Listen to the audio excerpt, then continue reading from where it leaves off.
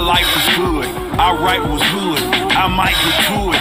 Not out the woods, so bro, I got to do it. Be a monster, that's why my mantra is being onslaught. From the Lone Star to my lungs. Alright, what is going on YouTube? It is your boy Jarice back at it with another episode of Real Talk. And today's video, oh god, it's gonna be a doozy. So, today's video, New York City, DC plead for federal aid as red state governors bus in thousands of migrants.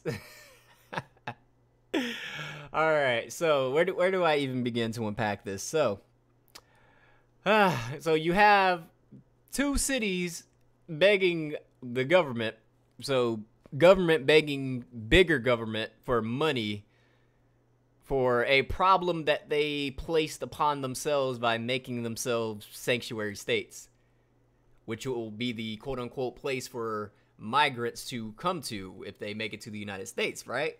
That's hence why they're sanctuaries. You know, a sanctuary is safe, it's nice, it's, you know, all of those things, but, you know, it is what it is. So, without further ado, let's take a look at this video. Oh, God. I don't think anything is more anti-American than shipping people on a bus 45-hour. What? Bro, what are you talking about, man? Okay, before I even go on, like, so from South Carolina to California is like 35 hours. So from Texas and New Mexico to New York and DC, it's definitely not 45 hours. So I don't know where he got his math from. I don't know if he passed land nav. I don't know. But this guy is an idiot. But anyway. Any of the basic needs that they have a direction. Of course. Think about that before they got here. Like, they should have thought about that before they got here. Nation. It was just Texas and Arizona that bore the brunt of all of the chaos and all the problems that come with it. Now the rest of America is understanding exactly what is going on. Yeah, so, right. If you don't live in a border state, you don't get this issue, right? Like, if you don't live in Texas, Arizona, Cali, you don't understand 100%, like, how bad the illegal immigration issue is, right? If you don't live there, you just don't get it. And basically what Greg Abbott is saying, even though I am not a Greg Abbott fan, I do not care about the guy, but what he's saying is, hey, basically you gonna see what we dealing with when we bust all these illegals to your state, because you want to tempt them with offers of sanctuary cities, assuming that they make it to your city / state.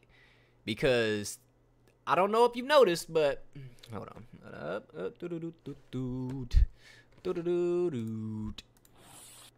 All right, come over here, right? California, I mean, cool, that's a border state. Cool. Colorado, nope. Connecticut, definitely not. Illinois, that's pretty far away from Mexico. That's far. New York, Oregon, Rhode Island, Vermont, Washington, District of Columbia. So, the only state that is literally even remotely close to Mexico is going to be California. Because the rest of these states, Colorado, right here, you got to go all the way up through New Mexico to get there. Connecticut, that's somewhere up in here. Illinois, all this is like the northeastern part of the United States. Oregon, that's top left. Rhode Island, top right. District of Columbia, far east. Washington State, Vermont, that's northwest. So none of these states are even remotely close to Mexico. So, alright, like, this video is going to go on too long if I sit on this topic all day, right? So, here's the game plan, right? Let me break it down. Let me keep it simple, stupid, because yeah, I do have a lot of comments that say my videos go on too long, right? So the game plan is, hey guys, if you make it to here, or like over here, then, you know, you can come over here and live, and, you know, the city and local government won't try to arrest you and deport you. But if you get caught by ICE, hey man, we didn't snitch on you, we didn't rat you out, they just got you, bro. Like, they got you on their own, like, you was lacking somewhere. That's essentially what they're trying to do. But anyway, let's get back to the video. Joining me now, Maria Hinojosa, president and founder of Futuro Media and author of Once I Was You, a memoir of love and hate in a torn America. I love when white people try to speak Spanish or non-Spanish people try to speak Spanish. Hold on. Ah, it's a black dude. Ah, god damn it, Duro. Ah. In an abandoned hotel. Oh my God. And this country, they did during the whole, Jason, as we were John Fife. Okay, before I do that, and I know that my friend and you historians, I'm not, right? But I did happen to live through a moment in history, which is when the sanctuary movement was created in the United States, or the modern version, right? It was created by Reverend John Fife in Arizona and another cowboy, rebel philosopher. The whole idea behind sanctuary, because you used that, Jason, as we were talking, is that it was created so that the United States would not repeat the mistakes, what they did during the Holocaust, when they turned away Jewish refugees, who at that point, the mainstream media criticized as dirty and scary and communists, and this country turned them away. Now we're like, oh my gosh, we should never have done that. Because, oh my gosh, there's the Statue of Liberty saying that this is a sanctuary. So what is it? And also, Jason, that's not what the Statue of Liberty is, but, you know, okay, see, here's the problem I have with people that think like her. We are under no shape or form obligated to take in people of another country. Ever. I know this country's great. I know it's awesome. America's pretty freaking good. But just because we're one of the best countries in the world to live in does not mean we are obligated to deal with every other freaking group of people in the world. That's just not how it works. Like, we don't have to take these people in because of a war that's going on in their country. We don't have to take these people in because they're starving. We don't have to take these people in because, I don't know, there's a freaking famine running across their country. And, I don't know, they got, like, tuberculosis 3.79 and it's uncurable. And the only cure is, like, in Reno, Nevada or something like that. We are not obligated to do any of that. But these liberal-minded people are, hey, we have to take in these people because reasons and it's the right thing to do. Meanwhile, they don't care because at the end of the day, they know somebody else is going to foot a bigger bill for it. Like, oh yeah, just bring in all the illegal immigrants and just tax the rich. Does that ring a bell?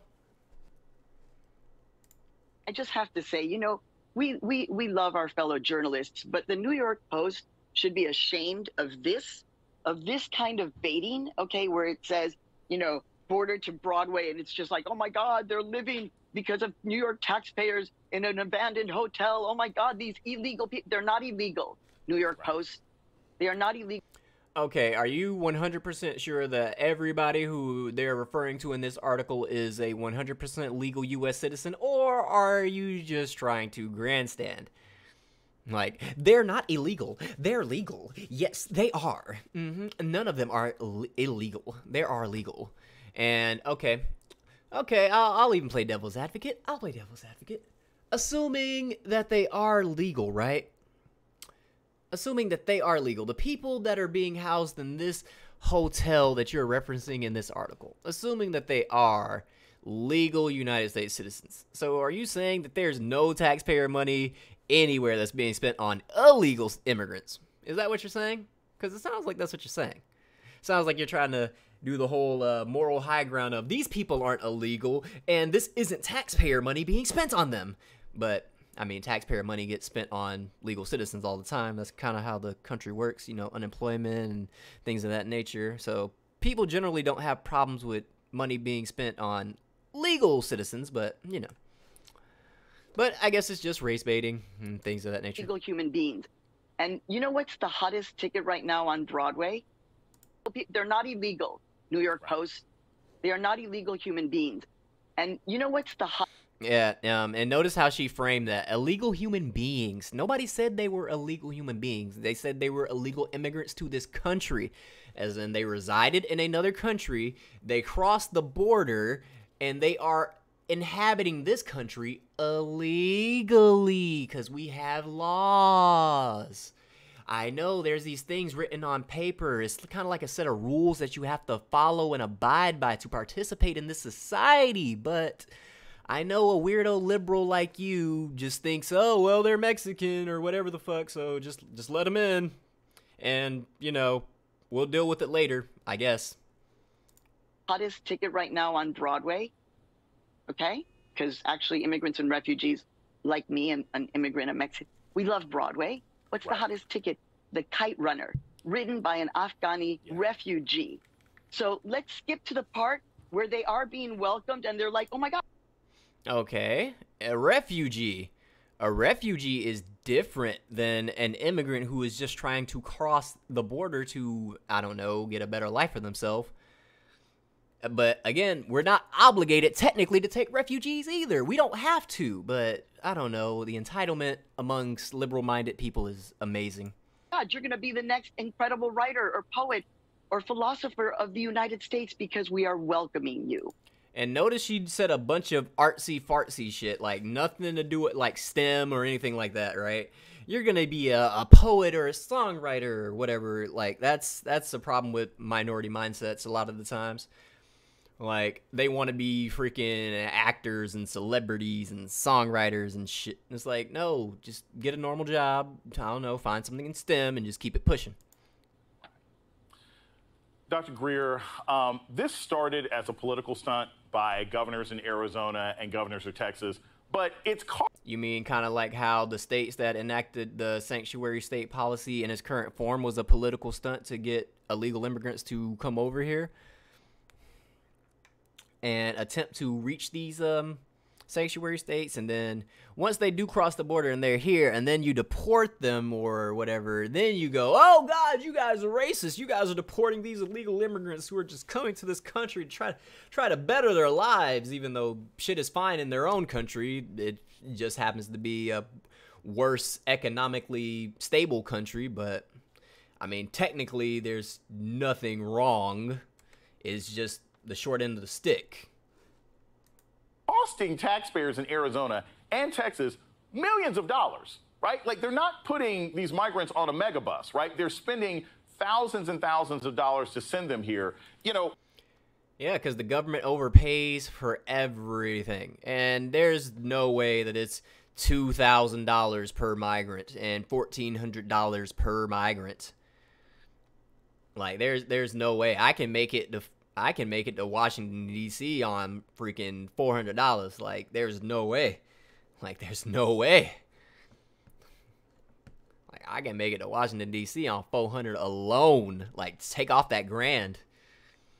Like, it'd probably be like, I don't know, it's like $50 to fill up my tank. So, like, my car is going to get around, like, what, 40-something miles to the gallon. So, if I put it in eco mode. And so, yeah. So yeah, I could literally make it to Washington, D.C. on like $400 easy. So I don't know why. Government overspending as always.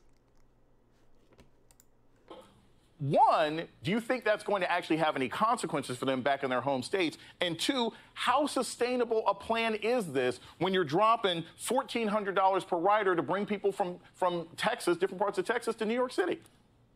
Right, Jason. I mean, the conservative estimate is about $80,000 per bus trip. But we know that, racists don't mind paying this money. We saw this with, our parents and grandparents' generations when schools were, forced to integrate and they refused. Oh, okay. And then another thing, right? Look at her title. Look at her title, and it'll give you all the information you need to know about her. Associate Professor of, guess what? Political Science. Fordham University. Never heard of it. Coincidence? Probably not.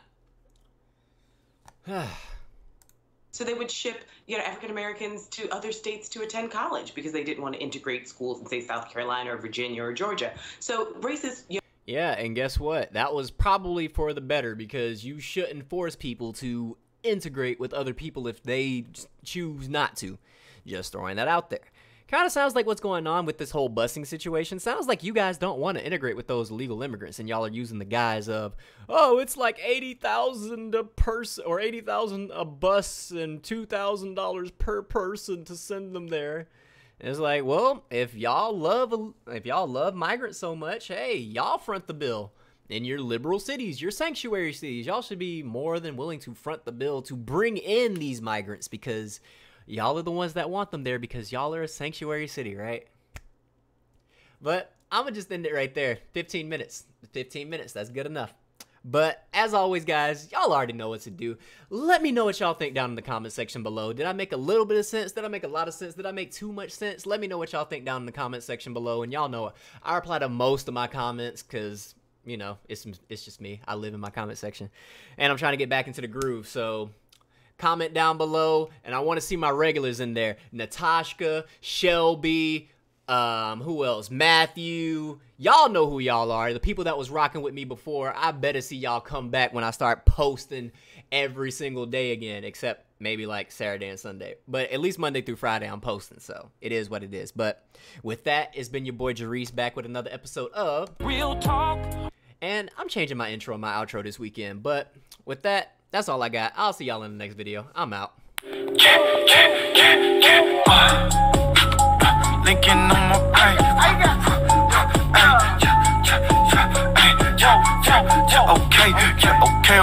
Okay. Linking on my brain. I got linking on my brain. Whoa.